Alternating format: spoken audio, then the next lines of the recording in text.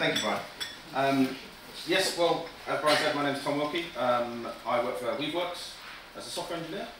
We have a bunch of stuff, a bunch of irons in the fire, but today I'm really talking about this Project Frankenstein. Julius's name is up here because Julius has actually been working with me on it for about 2 months. So, this is really what's made it possible. First off, I like to start with questions. So everyone put their hands up. Everyone put your hands up. Right, now put your hands down if you're not using containers.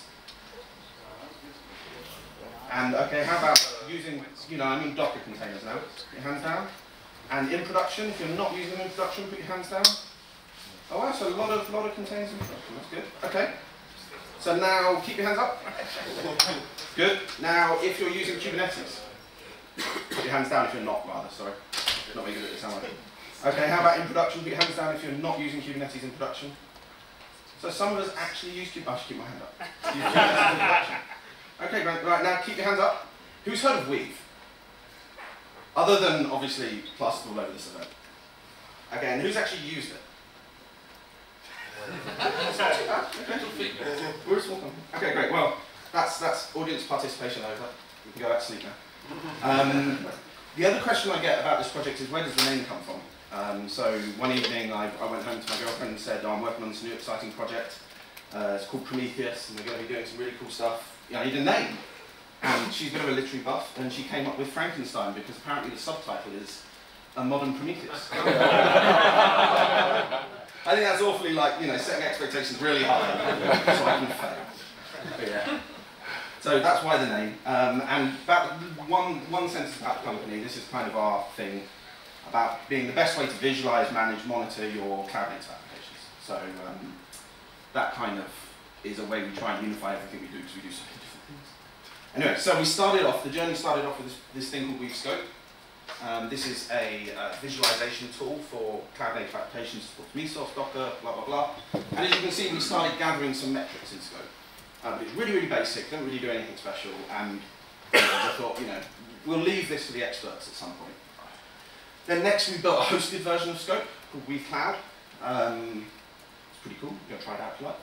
And finally, we got this launched to DockerCon 2 months ago, and finally it's now time to focus on the metrics bit that we said we'd do a long, long time ago. And as part of running the version of Weave Cloud, why we use Kubernetes in production, we use Prometheus to monitor our running service. And we absolutely love it. And we thought, what we want to do is we want to make a version of this that our customers can use. So that's really the short story that leads up to, why not just run your own Prometheus? Why should we bother building this service? Well, I quite like running software as a service as a developer because you get instant feedback, you can understand what's happening with the service, but really I should look at this from a customer's point of view. And well, Julius kind of touched on this in the beginning. Prometheus doesn't do any access control. The Weave Cloud stuff that we've got does access control, so our hosted version of Prometheus has authentication and you can share it and so on. Also, there's been some talk about retention periods. I'm going to explain how we've achieved this later, but with the hosted version of Prometheus, we can have virtually infinite retention. That's a big, bold promise, and hopefully you'll believe me by the end of the talk. I also wanted to provide a different story around durability in HA. I think Prometheus has an incredibly strong story about HA, but I want a different one. I don't like the idea of a failure having a gap in my graph, so I want reliability through scale out, as Brian alluded to. And eventually, we haven't done this yet, but eventually we want to offer better query performance by parallelizing queries across workers. And this is especially going to be useful for very long-term queries, which kind of links in nicely to the point about infinite retention. I want you to be able to go and say, please tell me the CPU usage of my cluster forever, for the last however long you've been running it, and have that return in a reasonable amount of time. So, the virtually infinite retention is something we can do because it's actually provided for us by AWS, which we'll come on to later. So the API compatibility, so the requirements, what's important? What did we set out when we started designing this? It was going to be 100% API compatible with Prometheus. And in fact, we really wanted to go a lot further than that. We wanted to reuse as much of the Prometheus code as we could. Something we maybe semi-achieved.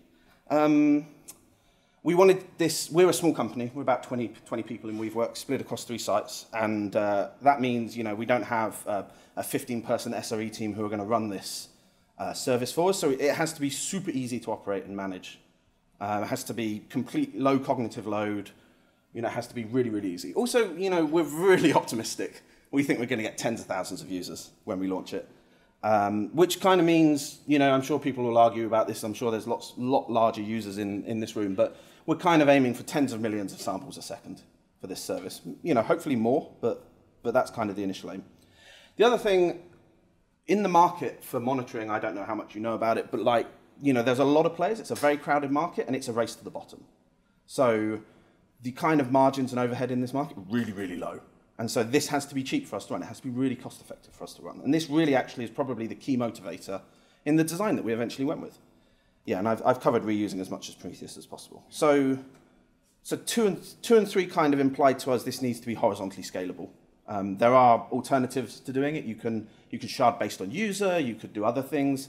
But we really wanted this to be nice and horizontally scalable, and also scalable without intervention. We didn't want to be manually configuring which user went to which replica and stuff like that. We also wanted to make it completely stateless, because it's much, much easier to run a stateless service than it is to run a stateful service. Now, a lot of you are probably thinking, how the hell do you run a stateless time series database? Well, I'll show you how. Reuse third-party services was really what we did to solve that problem. So we reused as much of Amazon is where we run, like probably most people.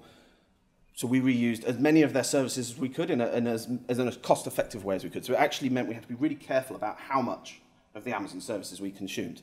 It'd be really easy to run up a huge bill if we weren't careful. And I just wanted to add out there, because I'm seeing a lot of kind of people who are a bit worried or daunted by this prospect, this is all open source. This is, go to my GitHub, there's a link at the end of it. Weaveworks are very committed to open source projects, and everything we do is open source. And Weave Cloud, you can go and download the source code and the binaries that we run on Weave Cloud and run it yourself. And there's a few bits missing, like the user management bit is something we've not open sourced because there are better alternatives. But realistically, everything we do is open source, so don't fear. So here's the timescale we went with. We started this project just over 2 months ago. We started by circulating this design doc, which hopefully some of you might have seen. We sent it to the Prometheus developers mailing list. We discussed it with most of the core developers and a whole bunch of other people. And really, we started hacking on this, in earnest about 2 months ago. We launched our first jobs into our development cluster a month ago, and I'm giving this talk now, allegedly. So, what does this look like? How does this work? So we've tried to take the principle of decomposing Prometheus into a set of microservices. And actually, in hindsight, you can debate whether that was a good idea or not. I don't think it was actually that important. What we've done, we've broken it down into 3 bits: a retriever, a distributor, and an ingester. And I'll describe what they all do, but it's actually just easier if we trace through the life of a sample and how the sample propagates through the system. So firstly, you've got some jobs running in your data center, and you also have to run a retriever in your data center. And the retriever is just a vanilla Prometheus. There's very little modifications we've added to it. The retriever scrapes like normal Prometheus does, gathers up all the samples, and then sends them over to our service. And there's some front-end authentication that goes on, but that's not particularly interesting. So then it will randomly hit a distributor. So we just use Kubernetes load balancing here. You can use whatever flavor load balancing you like, but we hit a random distributor. And the distributor now starts to understand the architecture of the system. It understands which ingester should own which sample, effectively. So the distributor will then distribute the samples amongst the ingesters. Some ingesters might get more samples, some ingesters might get less. We'll cover that in a minute. And then eventually this will happen over and over again, and these ingesters are buffering it in memory, and eventually they've got enough samples to write out a chunk to S3, and then they'll also write an index into DynamoDB. So the key thing to note here is actually the chunk format is Bjorn's chunk format. This is just the Prometheus chunk format. The ingesters do keep the samples in memory, so there's a durability issue that we need to fix before we start charging people for this. But yeah, that's basically it. The other thing that's quite interesting here, you hear a lot in the Prometheus community about push versus pull. We have both. So there you go. So retriever, I'll just quickly go over these components that we've got. This is a vanilla Prometheus. We use Brian's PR for generic writes, which basically means that you can get your data out of the retrievers or Prometheus and send them to a HTTP endpoint. It's super simple. This is still in PR, but we're hoping, we're hoping to kind of, help that go upstream, hopefully. We've also added a small modification to prevent your local retriever from doing any indexing or doing any storage. But this is optional. If you wanted to use that as a primary system and use our system as a backup system, that's, of course, something you can do. And then, you run bin Prometheus, retrieval only, storage remote generic URL, which is a bit of a mouthful. This obviously uses the same configuration for scraping, the same service discovery. This does, a lot of the work for us, which is fantastic. So one of the things that's kind of interesting here, I thought, is because the model for our scale out is lots and lots of users, and those users are probably going to be, not huge. They're not going to be the biggest users. They're probably going to be of some average size. We didn't actually consider how to scale out the retrievers. So the Vulkan project, which was open sourced a couple of days ago, at least I saw the source code a couple of days ago, has actually done a lot more work there in how to horizontally scale the retrieval step. So distributor. This uses a consistent hashing algorithm to assign ranges around a hash ring to ingesters. The input to the hash we use is the user ID and the metric name, and this is actually probably the key design trade-off that we had to make, and we'll discuss that a bit more in a minute. The tokens for the hash, so the hash is a 32-bit unsigned integer, so 0 all the way through to 2 to the 32, and the tokens are stored in console. This is just for ease of use. We've got this library called Weave Mesh, which is a gossip, it's kind of eventual consistency library that's actually used by Alert Manager. Sorry to steal your thunder, Fabian. But yeah, so we're considering, I was just talking to Jono about maybe moving this over to use Weave Mesh. Should make it easier to use. The distributor, it's also worth noting, the distributor is where the PromQL queries are parsed using Prometheus's PromQL parsers, and where the queries are executed. So let's talk about the input hash, because this is kind of the key. By not only sharding on user ID and metric name, by not only sharding on user ID, but by including metric name, we get significantly better load balancing. But it's still not perfect, right? Because this is assuming lots of users are of different sizes. If you just sharded on username, on user ID, you would get quite uneven sharding. And so by adding more and more information into the hash, you get better and better sharding. Ideally, you'd want to add all of your entire label set for every time series, for every sample, into the hash. But then it becomes quite difficult to route the queries. So when you route a query, you need to know which ingester to send the query for the last hour's worth of data for. So this compromise allows you to do pretty much most queries that Prometheus can do, but also gives you pretty good load balancing. And it's not perfect, it is a compromise. For instance, one of the things you can't do with this system is you can't do queries that don't specify a metric name. And when I started doing this, I didn't know of any useful queries that didn't specify a metric name, and I've learned a lot. So now you hear. So one more thing, just one more shout out. If you follow this link, there's a presentation about Cassandra's virtual node scheme, which actually myself and a couple of my colleagues developed, what year is it? 4 years ago at a different company. And it's exactly the same scheme we've used in Prometheus. And it's quite powerful. I'm not going to explain it here. There's a whole half-an-hour talk just about how you do the consistent hashing. Oh, and it's worth mentioning we intend to do replication as well, so we can survive ingester failure, but we don't do that yet. And the replication will probably follow a kind of Dynamo style. If you all should have read the paper by now, at least. So the ingester, the next section. This is actually a copy of the memory series storage from Prometheus that I've kind of simplified a little bit. It uses the same chunk format. It uses a lot of the same data structures as Prometheus's internals. It's packaged in a separate binary, but it needn't be. It keeps everything in memory for a configurable amount of time, and currently that's set. No, actually, currently it's set to like 10 minutes, isn't it? I forget. It currently, its intention, it'll be about an hour. It also stores, and this is crucial, it also stores an inverted in-memory index to enable it to do the queries.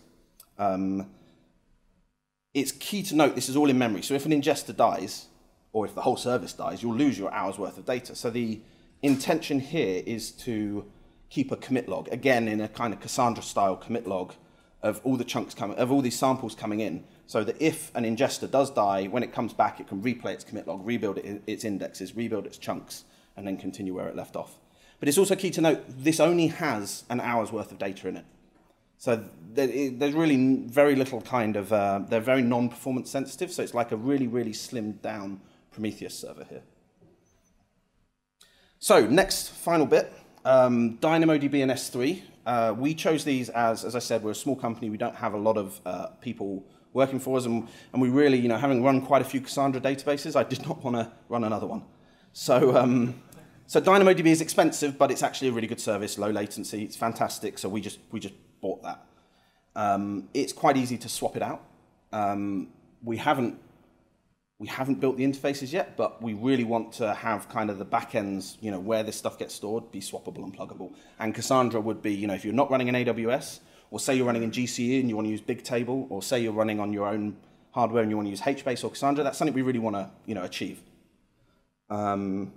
This is, how long have I got? Running out of time. The key format we've used is actually really crucial to how we enable queries here. So we're maintaining an external inverted index, an external memory inverted index here. So it's quite important how you model the data, right? So if you don't know, an inverted index would be the same technology that Google search uses, right, to match queries. Now what we do, our inverted index is, it's quite hard to explain. DynamoDB has two concepts. It's a hash key, and you can basically just do fetches on a hash key, and then it has a range key, and a range key allows you to do range queries. Now, the combination of the two allows you to get good even balancing in your DynamoDB cluster and enables range queries, which are super important, not only for time series databases, but also for doing label matches that aren't equality. So say I want to do a regex label matcher, I have to do a range query over all the values of that label to find the chunks that use that match. So again, I could probably spend 20 minutes talking just about the DynamoDB schema, and it's something Julius and I spent a long time working on and a long time going over and over, and there's a lot of tweaks and a lot of subtlety there. But again, this is kind of interesting. And the chunks, finally, the chunks are stored in S3. And in the future, what we'd really like to do is build jobs that take the small 1 kilobyte chunks and build them up into larger and larger chunks to make the kind of efficient historical queries that I've been talking about, really possible. So, evaluation, We set out 2 months ago. We thought it was pretty ambitious. What did we do? Well, it works. I should have really said, it's alive. But I didn't. And we got it done in 2 months, and this is fantastic. It actually, I don't know about you, Julius, but I've been pretty impressed with its performance and its reliability. I mean, it is a prototype. This is, a message I want to get out there. Like, it is a prototype, but it actually works. And it seems to be pretty reliable. It does all the queries you'd expect it to do. And this chap in the corner is because I'm going to do the good, the bad. Hashing scheme means we can't do queries that don't involve metric names. I touched on that earlier. This is probably a limitation that I can't live without. It's probably something we're going to have to fix. And Julius and I started talking about how we're going to fix that. Then it's also, because of the hashing scheme, and actually the real crux of this whole design is this compromise we've made in the hashing scheme, it's also possible to hotspot an ingester, especially if you want to be like an adversarial user, and as we're going to be running this as a service, we should expect a few of those. So again, this points to the fact that we're going to have to come and revisit this scheme we've come up with. And finally, the code. No offense, Julius. I think you'd be the first to say, we did a bit of a rush job. It's fine, it works, and it's getting better, and our plan is to incrementally improve this over the next few months to have the kind of code quality that we really, desire. Yeah, so next, demo. Let's see if we can get this to work. So, so first things first. It's over here. Thank you. So first things first, I'm going to go to our dev cluster, and hopefully it logs me in. Yep. I'm looking at this screen up here, so that's better. So this is, this will work. This is scope, which I touched on at the very beginning, and I'm just going to use this to show you what the service looks like. So that's not the service. Let's go to this one up here. And then let's go to this one down here. So this is a Kubernetes cluster, blah, blah, blah, Frankenstein namespace. This is what it looks like. And what you can see here, we're only running a single distributor right now. Actually, I don't know why we're not running more. It would be super easy, but it's not a bottleneck. We're running 4 ingesters, 1, 2, 3, 4, 5 ingesters. There's a retriever over here that's also running in our cluster because we like to dog food our own product. And the retriever is scraping all the components, which is why you see this myriad of lines. And then we've got console sitting kind of around the place, and some memcache clusters, some memcache nodes as well.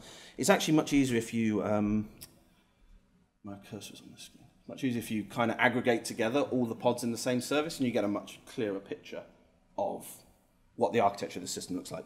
And now, the next thing is I can go to the multi-tenant Prometheus interface. So there you go.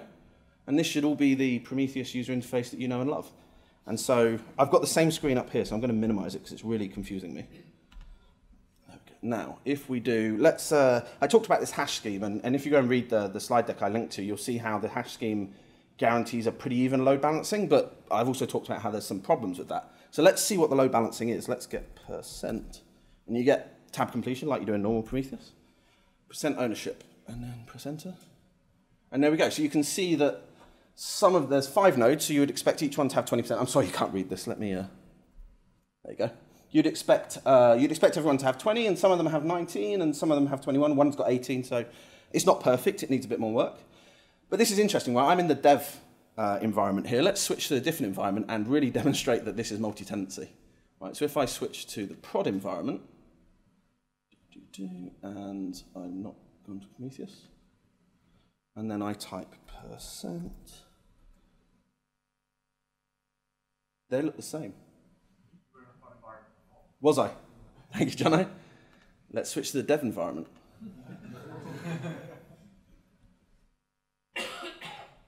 And type %.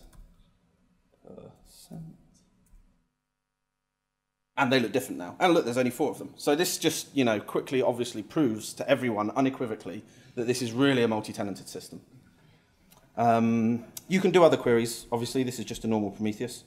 Does anyone have a favorite query? No? Good. Then I'll move on. So, what's next? What are we going to do next? Well, we very much intend to continue working on this. We currently don't support recording rules, and we don't do alerting. So that's very much the next thing I'm going to do. And I think once we've got recording rules and alerting, then we're going to start using this as our main monitoring system and really dogfooding it. Then reliability, there's a long list of things we need to do. We need to implement replication. We need to get the ingester lifecycle code working properly. Consider separating out the query service so we can scale it up independently. I don't know, that's something we keep going around on. Or maybe just condense it all down into a single service to make it easier to use. Query parallelization, I touched on. Background chunk coalescing, I touched on. Code cleanup. The other thing I'm super keen on, this is currently my personal fork of Prometheus, and I've just worked on there in that repo. But hopefully some of the changes we make, we can work with the upstream team to, with the upstream maintainers to upstream and then really figure out exactly kind of, whether the whole thing should go upstream or whether different bits of it or exactly what we do. I mean, it's out of my hands, but yeah. So, that's kind of it. The slides don't work. There we go. Questions? Thank you.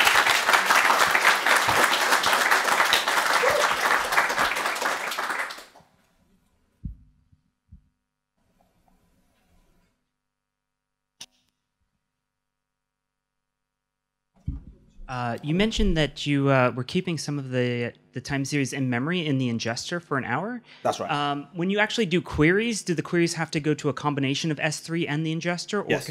Okay. That's why the query code lives in the distributor, because the distributor has the knowledge of which ingester is storing that hour in memory for that particular time series. So yeah, it goes and hits that. It goes and hits S3, and Bjorn was alluding to these iterators. So all we've done is built a couple more iterators, a merging iterator and some iterators for the chunk store that basically merged this all up. And that was actually Julius that did that. So blame him. Any more questions? Well, yeah. Oh, go on then.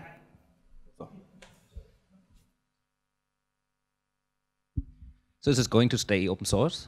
Even if you then, if you're finished at some point and have a product and sell it, will it still be open source at that point? It's not my company, but everything we do is open source, and everything we've done has always been open source. So I think something would really have to go bad. Plus, we've done it under the same license that Prometheus is under, so there's no way to unopen source it. Really, is there?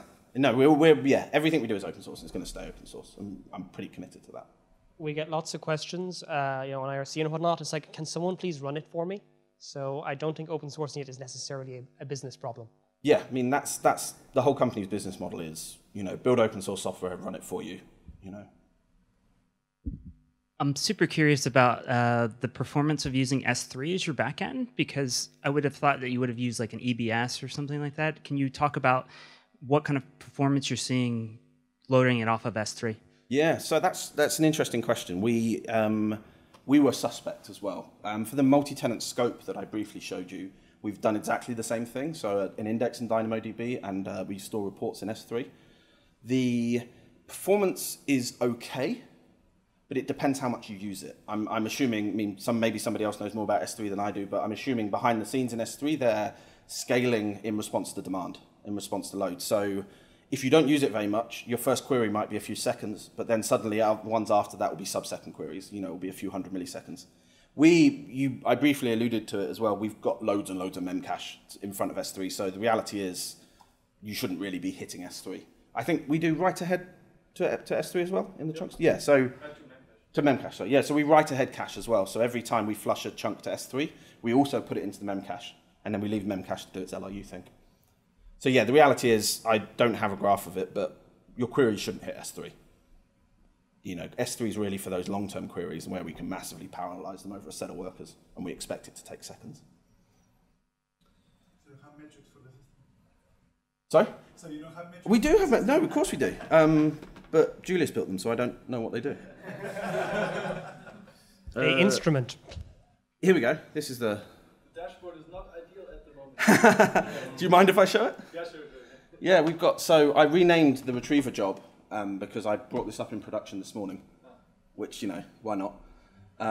So that's why that graphs are broken, but the rest of the graphs show stuff. You know, we had some problems with DynamoDB earlier because I saw everyone giving their presentations about the massive thousands, millions of QPS they were doing, and we were doing like 5. So I thought, well, I'll just turn all my retrieval periods down from like 15 seconds to 1 second and just 15x the load on the system. So that's what that spike was. I then fixed the problem that it caused, and it's fine. And then, yeah, so we do have quite a lot of metrics, and this is one of the favorite ones. If anyone here uses DynamoDB, it has this, it's thickly provisioned, unlike all the other Amazon products. So you have to tell them, I want 800 QPS from my DynamoDB. And if you go over that, they throttle you. And so one of the things when using DynamoDB you really, really have to monitor is how much of this capacity, this thickly provisioned capacity, you're using. So that's that graph there. But yeah, we've got loads of monitoring for it. The problem, right, is knowing which bit's useful. Yeah.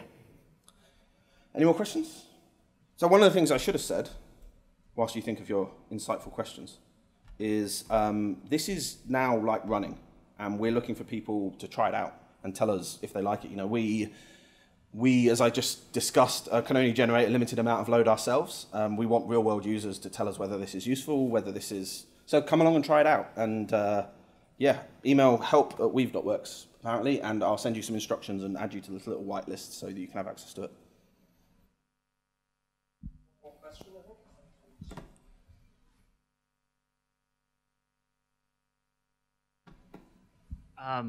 I was curious how you are doing testing. So one of the problems we had was generating good test sets.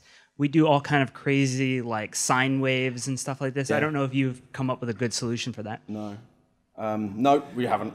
We take the view of dog fooding, basically. So that's really our test environment. We have a development environment, you know, a separate Kubernetes cluster that we continue. Every change set gets deployed there basically instantly, and it monitors itself. It's also monitoring production. And so, yeah, dog food and unit tests, and that's about it.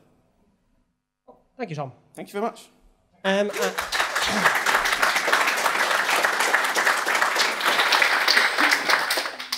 after Tom, we next up have Tom with a word for sponsors. So, I've been forced to give a sponsor pitch. Not forced, politely asked. I don't normally do this, so I'm going to make it really quick. We don't just do Prometheus as a service. We have this thing called WeaveNet. It's an SDN for your containers. You should use it. It's quite cool, actually. I wrote Weave DNS, and it's this gossip-based DNS library, DNS service. That's pretty cool. Also, the thing behind WeaveNet is this Weave Mesh, this gossip-based library that Peter in the back, is Peter in the back? Yeah. Peter works on.